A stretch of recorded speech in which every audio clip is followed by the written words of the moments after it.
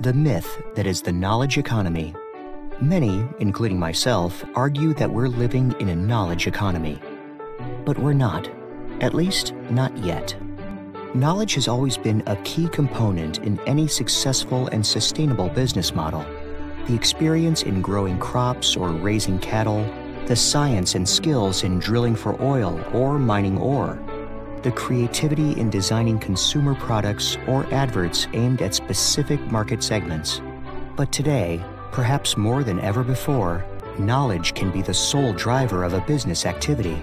The likes of Amazon, Google, Facebook don't manufacture anything.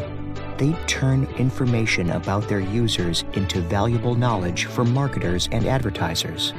Yet, at the same time, they generate a lot of value to hundreds of millions of their users, which they simply give away for free. Why? Because it is simply impossible to determine the market price of one search or one post. Let's explore this in more detail.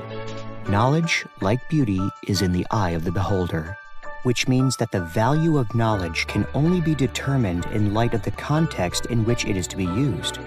For instance, learning to fly a plane could suit my leisurely interests, the value of which I could weigh against visiting Machu Picchu or owning a Harley-Davidson bike. In another situation, it could be an invaluable life-saving skill, not only to me but to others too. So, what is interesting but otherwise useless to you right now could become extremely relevant and therefore valuable tomorrow, or next week, or next year. It all depends on your context. Also, the more you use that skill or knowledge, the more it becomes valuable. So, in fact, the more you should pay for it to whomever gave you that skill or knowledge. But the kicker is, you don't always know upfront where and when or how often you will use it. As a consequence, the value of knowledge cannot be determined at the time it is acquired, but only as and when it is used, every time it is used, in whichever context. And therefore you should only have to pay for it at the time of use, not at the time of acquisition. But our current market mechanisms don't work like that. We're not used to that, except perhaps in the music and entertainment industry. Musicians earn royalties that are paid to and collected by performance rights organizations based on the actual playlists of radio stations and events. Current information and communication technologies now make it possible to log and keep track of who shares what knowledge, with whom, and when and how it is used. It opens a door for determining the price of knowledge at the time it is used, a price that is fair and in proportion to its value to both the buyer and seller of that knowledge. Consider how this could work in the world of consulting or training, both knowledge-based businesses by excellence. Currently, they sell knowledge in the form of advice or presentations and exercises, but only charge for the time spent in sharing that knowledge. While they may charge different hourly rates, this still has no direct bearing on the value of what their clients will do with the advice or knowledge. Nor do these clients have the possibility to resell or indeed return what they bought in case it does not meet their purpose. Sorry, no refunds. What should happen instead is that the consultants and trainers not only sell their time, indeed a scarce resource, but also and separately their knowledge.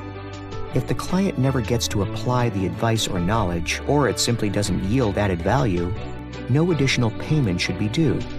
Conversely, if added value is indeed realized, whether in terms of additional revenues, higher margins, higher productivity, cost savings, or other means, then the consultant or trainer should get a proportional and thus fair remuneration.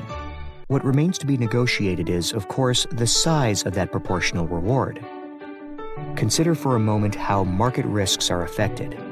When you're looking for knowledge and expertise, but you're not sure you will find exactly what you're looking for, you will have a hard time determining what you would be willing to pay up front for getting it.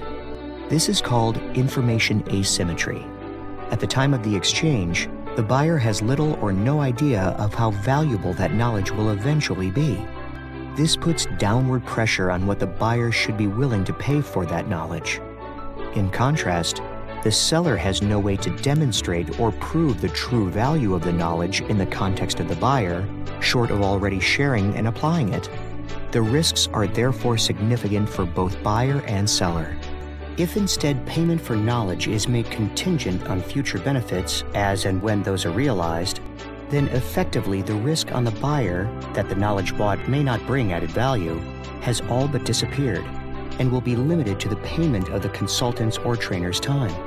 Conversely, the risk on the seller is limited to the buyer not actively putting the knowledge to work and therefore realizing much fewer benefits than perhaps anticipated.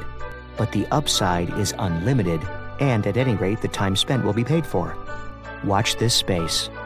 A project is currently underway, supported by the European Commission's Horizon 2020 program, to create a market for knowledge where knowledge is shared under Creative Commons license and paid for as and when it is used.